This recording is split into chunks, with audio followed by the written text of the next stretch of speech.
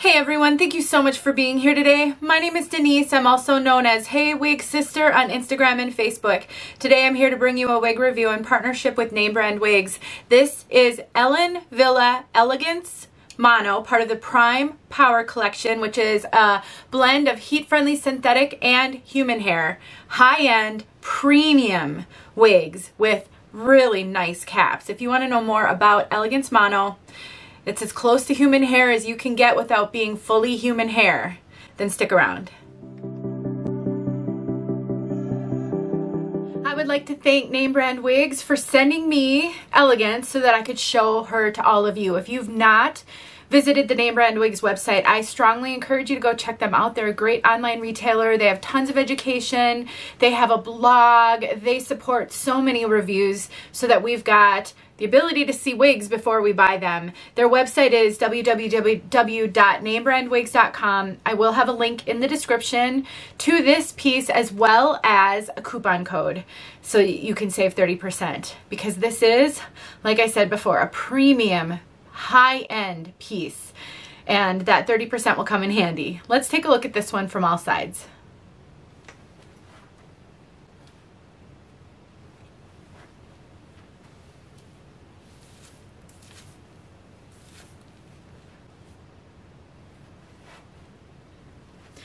Now, I just love these blend wigs. I think they are phenomenal for realism and flexibility. They're some of my favorites out there. I own every type of hair fiber you can imagine. Synthetic, budget-friendly synthetic, heat-friendly, human hair blends, and I really am partial to these blends. I think they're just really amazing, and I highly recommend them. I know that the price point tends to be really high on the blends.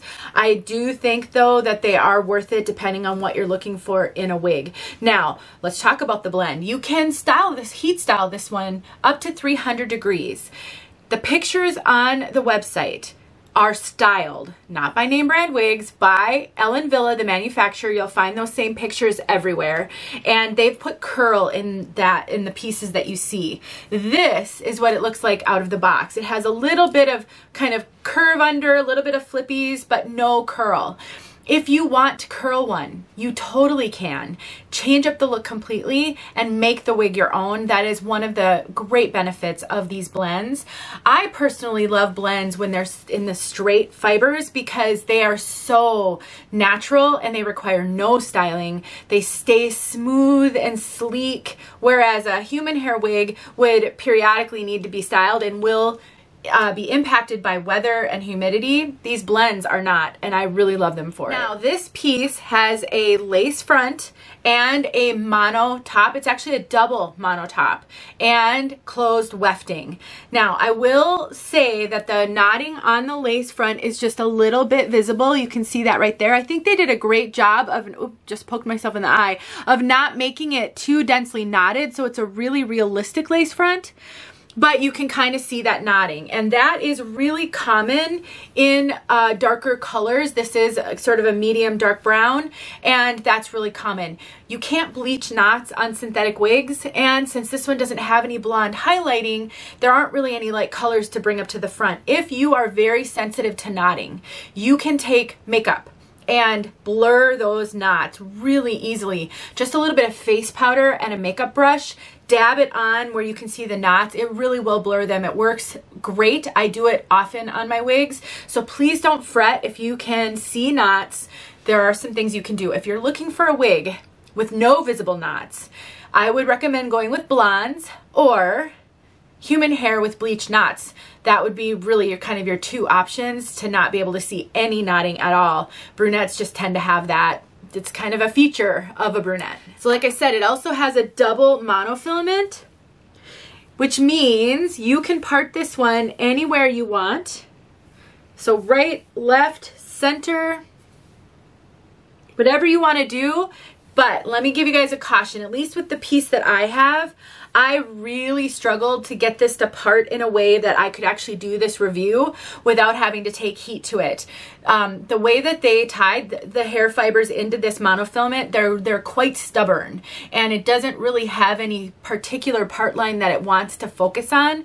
I have a video where I show you how to take a hot comb to a wig and redirect the part and get some lift in the front with it. I will link that video in the description in case your piece comes out with the same struggles mine is having with the part, and you can just take a hot comb and get that part set wherever you want to set it.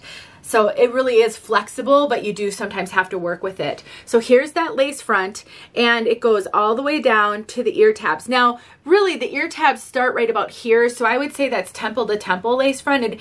It's considered an extended lace front, but it does end right about there, which to me is plenty of lace, plus then you don't have to adhere it.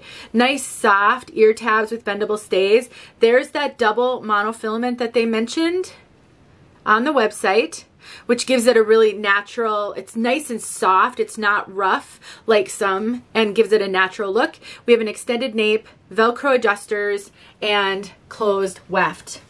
So just a beautiful, beautiful piece.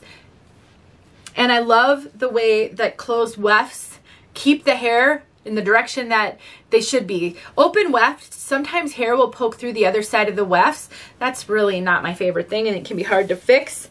I do actually really like closed wefted wigs. I know some people think they're warmer.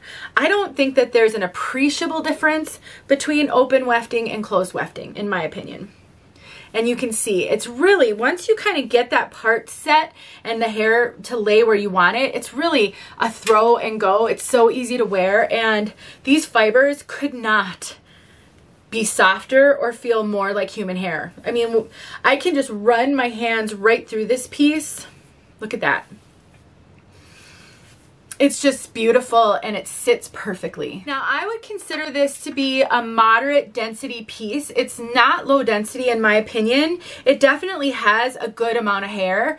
And what's really interesting, while this, you know, it doesn't technically have permatease that I can feel, the way that they put the hair up in this area back here, it definitely has volume. When I put my fingers in here, it's like I can feel that the fibers have been sewn in or tied in a way that they have a little bit of lift. So this one definitely gives me sort of a round bob kind of feel, and you're not going to get a ton of volume because it just doesn't have the permatease for that. But between the moderate hair density and how they tied these fibers into the wig, I definitely think this one has just a little bit of volume. It's not feeling super flat to me. Now, you can get it flat, especially if I tuck it, which it does tuck really well, and sort of smooth it down. It doesn't have to feel full, but I can get a bit of fullness out of this one just by sort of playing with it and doing this to it a little bit. So I think it's going to be really flexible for a lot of people. The other thing that I really like is the length. It is very hard to find a shorter bob length in human hair wigs. And while there's plenty of heat-friendly synthetic and regular synthetic wigs out there like this, for those of you looking for the ultimate realism and convenience, this one kind of stands in a class by itself from all the wigs that I've tried. So I really appreciate that. And if you're looking for a piece that you can have a sister style to, and because you don't want anybody to know that you're wearing wigs, because this is stylable, you could get two if you could afford it and keep one straight and curl the other, and you've got a wig you can alternate, and nobody's going to be the wiser because it's so natural looking and feeling. And my experience with blends is they do stand the test of time. I have a blend that I wear all the time, and it's not showing anywhere. The ends are not getting frayed or frizzy at all.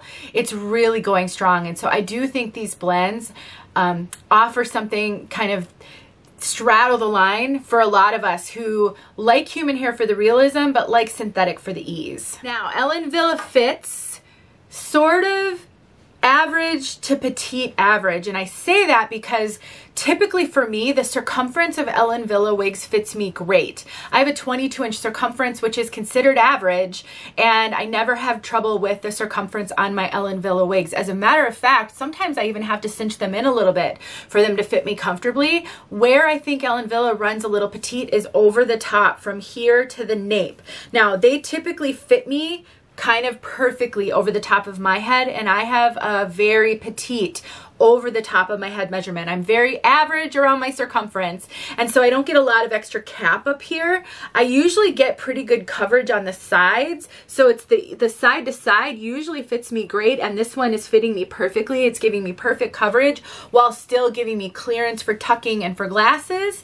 But if you have an average circumference and an average over the top of your head, Ellen Wille wigs might fit you a little small. I do hear from a lot of you guys asking me, you say, I have a 22-inch circumference, will Ellen Wille fit me? Well, if your measurements over the top of your head are more petite, then I would say yes. It's those who are kind of average everywhere, or even average large, where I think Ellen Wille might not be the right brand for you. But you can look at my measurements in the description and compare them to yours. If you're just a little bit bigger than mine, I think you're gonna be okay, but not a whole lot bigger than mine over the top. Otherwise, I think this one might not fit you quite as well as you'd like. All right, everybody, let's talk about this color, Nutbrown Rooted.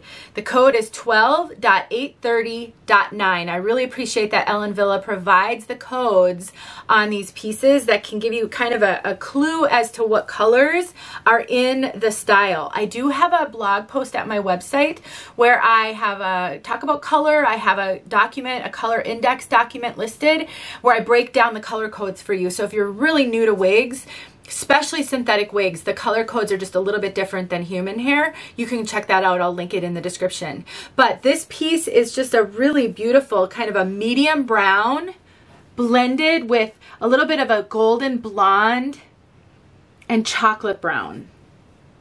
So it's a nice soft brown, and then it's got darker roots.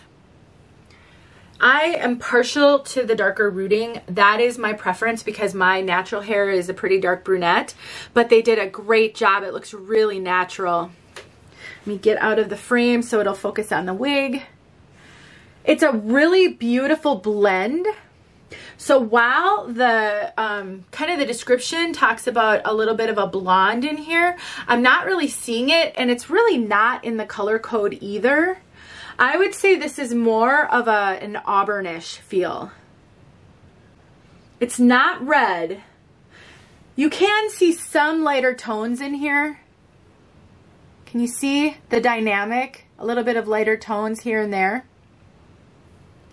This one looks to me like it's a really pretty medium auburn with some light brown in it. It's not a super red, but it's kind of that auburnish medium to light brown.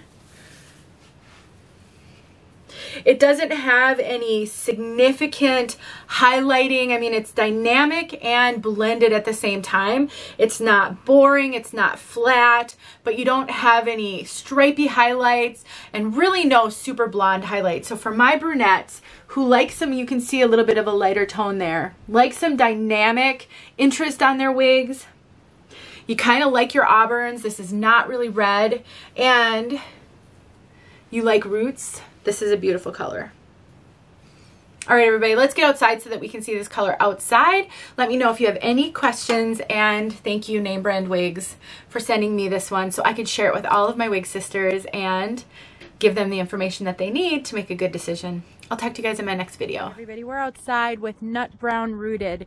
This is out of the box. I haven't had a chance to play around and figure out the part yet, so it may not look the same as when you see it in the video, but we're gonna have some bad weather over the next few days and I need to get this filmed. I just want to explain.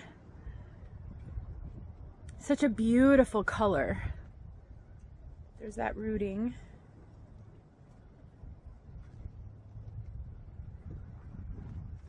Yeah, I can tell this one's gonna need some work to get the part to lay right.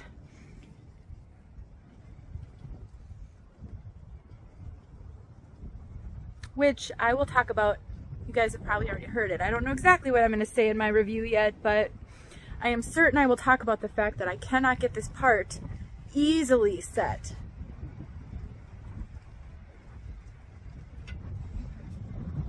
A little windy, a little bit of sleet.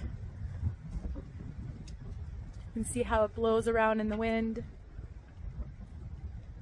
Very natural. Okay guys, it's cold out here. I'm gonna go in, but one last close-up.